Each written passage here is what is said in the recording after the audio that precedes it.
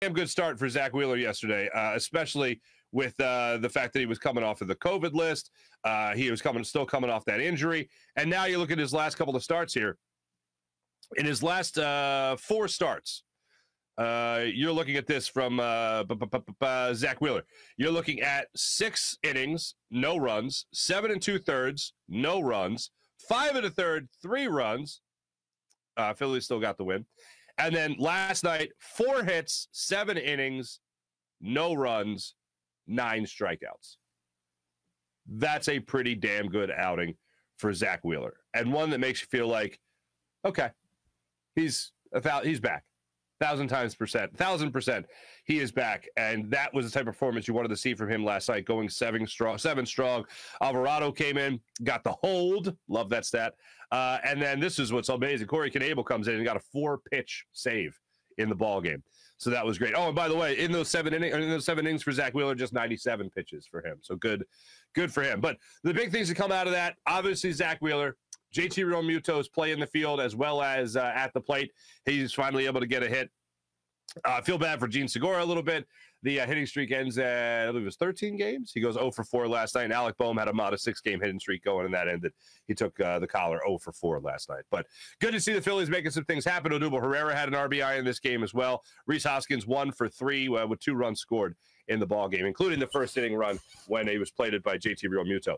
Overall, after you lose 3-0, after you created all the good vibes you did on the road trip, it was important to bounce back. They got a 105 start time today. Hopefully they win this series with the Padres and then take care of business again against the Dodgers right after that. But Joe Girardi on the importance of bouncing back after getting shut out 3-0 and then winning 3-0. I don't think we had a whole lot to hit, and that's what guys are supposed to do, right? To come back. You got to bounce back, and to have Zach on the mound was great today. JT has a big hit in the first inning. A lot of little things that happened. I thought we were really patient the first inning. Yesterday we didn't walk. Now, part of that's the credit of their pitchers, but today we had a number of them, and just to come out and be able to do this tonight after yesterday, the frustrating loss on Sunday, and then yesterday, it was nice to see. If the Phillies could just win a game today, get back to 500, and then just continue to take care of business. I need that run right now. Now, Yu Darvish is on the mound today for the Padres. Kyle Gibson goes for the Phils. I need the Phillies to give us those warm and fuzzies again. Make me look forward to September. That's what we're asking here, folks.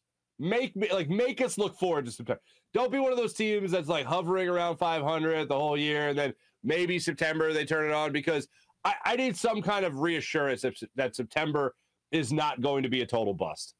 And another important thing to take away from last night, Bryce Harper again not in the lineup. Expected to be back in the lineup this afternoon, and hopefully that's the case. But the fact that they did win this game without Bryce is always nice. You always put that in the back pocket. But as the season goes on, I just want to see this team continue to improve. I want to be convinced that they're an over 500 team for the vast majority of the year. And then hopefully I want to see the opposite happen in September. I don't want to see this team fall out of the hunt, basically go into September in the hunt, and then they just collapse and they fold like a cheap suit. I want to see this team go into September and slam dunk the season into the playoffs. Keep these good vibes going, as we've talked about before. Keep on hitting, as we've talked about before, and that will happen. And then you add maybe another arm at the deadline, and all's gravy from that point on.